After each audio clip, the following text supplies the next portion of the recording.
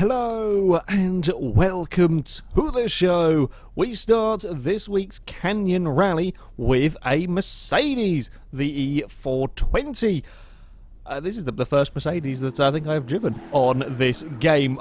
I did go and put the biggest engine in the car. I think it's a 5.5 litre V8 with a supercharger on it, so there is plenty of power available in this vehicle. No, it hasn't got the Formula car speed, the hill climb car speed and so on, but still pretty quick. It was up to 90 miles an hour before we crest that turn 1, and perhaps more impressively, the brakes were pretty damn nice. It gets slowed down well into that second corner, which is so very important, although a little bit too eager on the throttle out of the pond hairpin got me in a lot of trouble, and by the time I realised we were quite going to end up pointing down the canyon side, I just couldn't stop it. I got on the brakes as quick as I could, but yeah, a bit too much speed.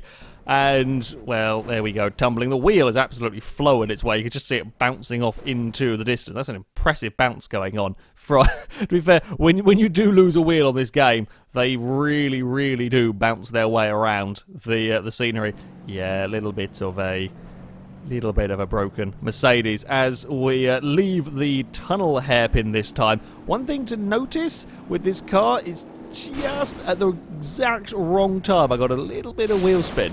There's a bump that I don't normally come across. It just caught me out. I wasn't expecting it to just ever so slightly pull the car to the left, and in pulling the car to the left, scraped the rock, and that, well, tore the wheel apart and then rolled the car over. There is a decent amount of power. You know, this thing will spin its wheels up and you will go sideways.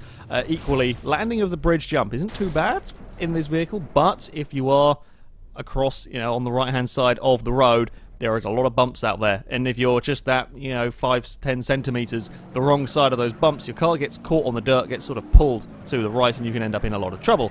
Equally, understeer. Yeah, I thought I could carry the speed. The answer was no, you really, really couldn't. And I love that it didn't just go sort of nose first down the canyon. Again, I was on the brakes and couldn't stop it in time, but just as it went over the edge, I guess it clipped a mound of something, and it just tipped the car, so it had to roll its way spectacularly down the course. Again, getting a little bit caught out by the understeer through the fast corners. That is a big impact into the trees. I tried to back the car out because I really wanted to show the damage off. The way I ended up sort of hitting the tree sideways, I kind of hit it with the driver's door first, and it's yeah, quite an impressive amount of damage going on in the front of the car. Unfortunately, it is very, very beached, and I couldn't really pull it out of the bush to show it off properly. Another word of advice, don't scrape the wall on the left-hand side as you take off from the bridge jump. It just tipped the car a little bit in the air, so it landed very heavily on the front right-hand side, snapped the wheel apart. Yeah, not a particularly good landing there. However, actually, all in all, wasn't too bad a car, for a vehicle that's not designed for off-roading. And while, yes, this is an all-tarmac course, there are a lot of big, heavy bumps and big, heavy landing zones for the suspension to deal with, and this car didn't really have too many issues with them, and that is all very nice. Also, brakes pretty good on this. Again, yeah, we're not traveling at 120 miles an hour into these braking zones. However, a lot of cars have had big issues getting slowed down for sections, and this just didn't. This was a lot more controllable than a whole swathe of cars that have gone down this course. Again, this is a horrible bumpy braking zone. We've had real issues on some cars getting them slowed down for that turn. No problems with the Mercedes. It never went into the wall at a turn 2 or into the concrete barrier at that braking zone. And that is a testament to the car. To be able to do that, all of those stuff consistently, is a very, very good showing from the vehicle. Likewise, never really had a problem in this braking zone either. Again, another place that's very easy to have issues. They're all downhill braking zones. Yeah, could have massive issues. Not a problem for the Mercedes, as we can now wind the car up and see how fast it gets on this downhill section. It is a pretty solid speed. It's 112 miles an hour. It's not quite 140 of the Formula 1 car, but 112 is not bad going as we now come through the S's. Got to make sure not to get oversteer or understeer at the wrong moment through here. It is a nice clean change of direction, not clipping that nasty banking on the inside. A little bit too much sideways across the line. I think about 102 miles an hour across the line, and we find ourselves off in the scenery. Don't quite roll it though. There's a couple of times actually this car got a long way onto its side, but it still came back down again. Still perfectly functioning, and most of the damage done to this was after crossing the finish line. I think it probably did take a little bit on the bridge jump, as most normal road cars probably will. It's a heavy landing down there. Yeah, car still working, having crossed the finish line. A little bit of a surprise, actually. This thing did drive really quite nicely on its way down this course. A little bit sad looking, but by the end of the trip through the scenery. Yeah, a bit too much oversteer across that finish line. Couldn't quite keep it together. Up next, we have got the BTR 80, a amphibious armoured car. Yes, this thing actually will float. Not that it's going to have any need for that on this course. The gun moves, the window covers move. It's a really rather cool vehicle. And I do love taking these completely inappropriate vehicles and seeing how fast you can drive them. Now, I wasn't expecting this thing to be, have massive performance. It's a giant, heavy, armoured vehicle. However, the acceleration is actually not that bad. But considering this is a steep hill, this is a very steep hill. No, it's not earth-shattering, but we are almost up to 50 miles an hour on the climb up here. And for such a large vehicle, that is not bad going. As we crest the hill, okay, we're not going to get airtime, it is perfectly controlled. We're doing almost 70 before we jump on the brakes. And I was using about the same braking zone as the Mercedes. Yeah, okay, we're probably, 20 miles an hour down on the Mercedes, but there is a lot more mass in this to get slowed down. It still did. It still got slowed down for that turn 2, which really surprised me, and it was a lot more agile. It was a lot more agile through these corners. Now, the pair of, I say the pair, both of the front axles steer, so we've got sort of four-wheel steering going on at the front. I was trying to think of a way of saying that and it all making sense. You'll see what I mean as we come through these corners. That may well be helping in terms of getting this vehicle turned around these corners, because there was not the sort of crippling understeer that you might expect. In fact, there was far more steering than I was expected around that corner as I turned in too soon. I think it's the first vehicle to clip the actual inside bank. We've rolled a few cars off of the sort of nasty, I say serrated edge along the pond.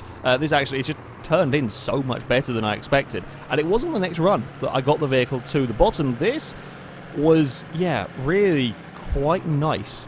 It was really quite nice to drive. It had no problem, as you might imagine from a vehicle like this. It had no real problem with the bumps. It could attack the bumps pretty much flat out everywhere. But the handling was actually really quite good. It was up to 70 miles an hour this time as we jump on the brakes into turn 2. And it got stopped, and then it will get turned, and it will still be carrying really respectable speed. Yeah, it's not got the acceleration of the race cars and the rally cars and all of them that have gone down here. It's just not got the power, and it's way too heavy. But it is still going at a pretty respectable speed, about 60 miles an hour as it leaves the bridge jump. It actually, normally that landing there would be very awkward. It kind of lands halfway between the flat surface and the downhill slope. You really want to be landing on the downhill part, because that's kind of going with the angle that your vehicle is at. This kind of lands halfway in the middle. Now, you do that with a normal car, and you bounce around, and your vehicle's generally ruined. This gets away with it absolutely fine. We actually hit the nasty serrated dirt on this run. It doesn't really affect the car enough, though. It kind of twists me ever so slightly, but it twists me the way I'm going anyway, so doesn't really make a huge difference. It's again up towards 70 miles an hour. Once more, though, we are on the brakes and get stopped for the tunnel hairpin. And then I was very curious to see just how quick could we get the amphibious vehicle on its run down this hill. It's not the steepest downhill section imaginable, however we're up towards 88 miles an hour, almost cracking the 90 miles an hour. Couldn't quite do it, but the most impressive thing is it continues to carry that speed through the S's. I mean, this is going almost as fast as the Mercedes through these S's. This is a giant amphibious car, and it is carrying the speed. It can't accelerate away out the other side, so it's only 73 miles an hour across the finish line. But that is not what I expected. That is incredible to be carrying that sort of speed through that section in this. Yeah, it drives really nicely. It drives really nicely indeed. As you could imagine, you know, the bumps really do not hold any fear. For a vehicle like this, you could throw it about and it is absolutely fine with wandering around out there. I have no doubt if you clip them wrong with the wheels turned, you can probably snap stuff if you're not careful. But on this course, it is not vicious enough to cause the armoured car problems. And finally, we have got a burnside. This is a racing version of the vehicle. The only one of these that I have sent down before was the lead sled, which is kind of vastly inappropriate for this course. Way too low and, yeah, had plenty of those kind of issues. So I was curious to see how a racing version of this car would fare. Now, of course, it is a rather old racing car, and one thing that I didn't realise, it does only have a 3-speed gearbox, which is a little bit of a problem. Speaking of, you know, acceleration and so on, this was only you know, what, 15 miles an hour faster than the amphibious car on the run up the hill. Also very, very sideways around these corners. Yeah, it's a race car, but it is a very, very old race car. So again, we've not got the crazy, crazy levels of power that we have had in some other cars. We have got an awful lot of oversteer. Big twist on the takeoff. Surprised it got away without snapping a front wheel on that landing, because it lands very, very heavily on the front left, but it does make the landing stick as we come around the pond hairpin. Can't get the vehicle turned. End up in the rock face. I think I might have bent something in the steering when I ran along there, because it did not feel particularly calm. I think actually I might have broken a shock absorber just looking at the way the front's bouncing around. Yeah, a little bit too much understeer. I'm not quite sure what's going on with the bouncing, but yeah, little bit too much understeer through there. Run into the canyon side, and you're going to end up breaking something. Again, it's the eagerness to get on the throttle that gets me into trouble running out of the tunnel hairpin. That's a lot of damage on the front. It's a very, very sad-looking burnside with all of that front damage. Now, the car is actually still mechanically in working order. However, we've bent the chassis up so much that the front wheels are no longer even remotely close to touching the ground. Like, the steering is actually still perfectly functioning. The engine is still running and the rear wheel's still spinning. But yeah, that is a very, very bent up chassis. Now, having had no issues with the Mercedes or the amphibious car under brakes, this one a little bit different. Brakes still very good on this. However, I did manage to lock them up, and locking up the rear brakes, not a good thing to be having into that turn 2. Again, very, very similar story to the Mercedes. Almost got myself in trouble jumping too far to the right. I recovered it this time. The burnside didn't get suckered off to the right on the dirt. However, I, again, locked the rear brakes, and that's not particularly helpful. Lost the back end and ended up soaring off into the scenery.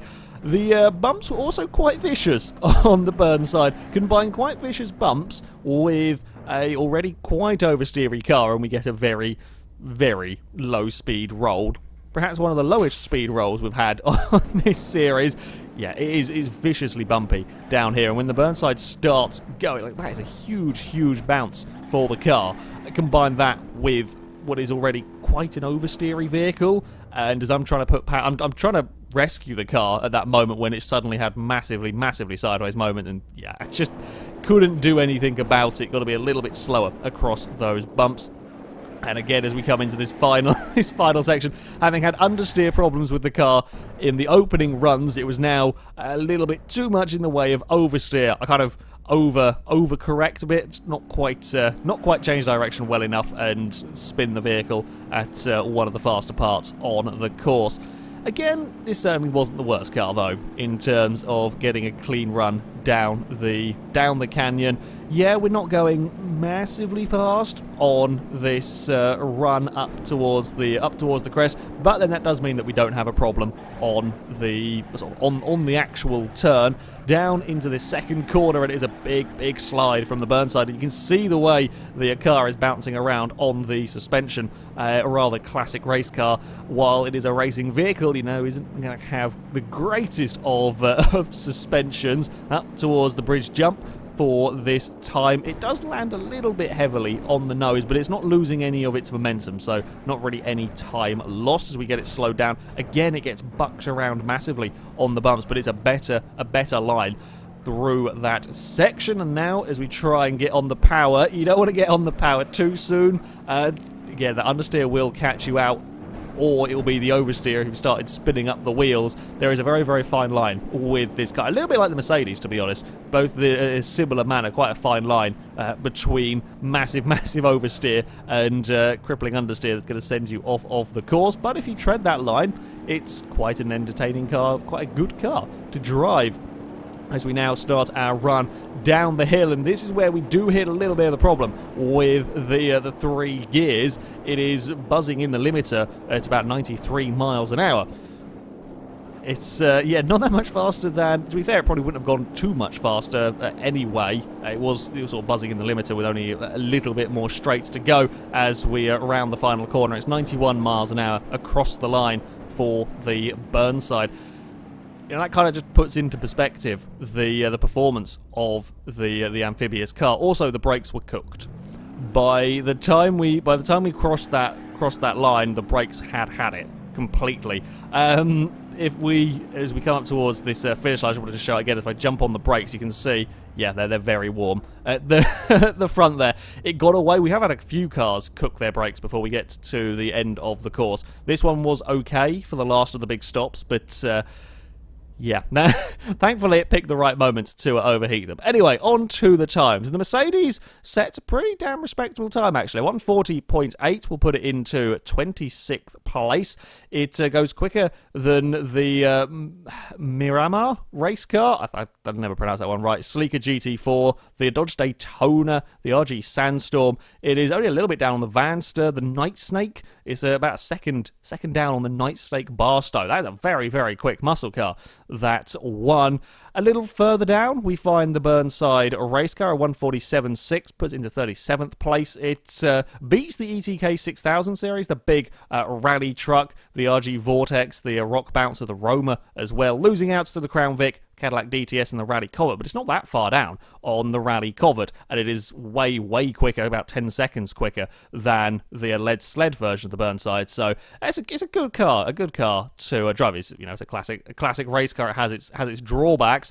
Speaking of the lead sled, the BTR 80 is in 50th place, a 201.4. I'd kind of hoped that it might have gone that little bit quicker just to embarrass some more vehicles. It still goes faster down this course though than the Corolla, the Pigeon, the Bluebird Bus, the RC car, the Rolly Covet, and so on.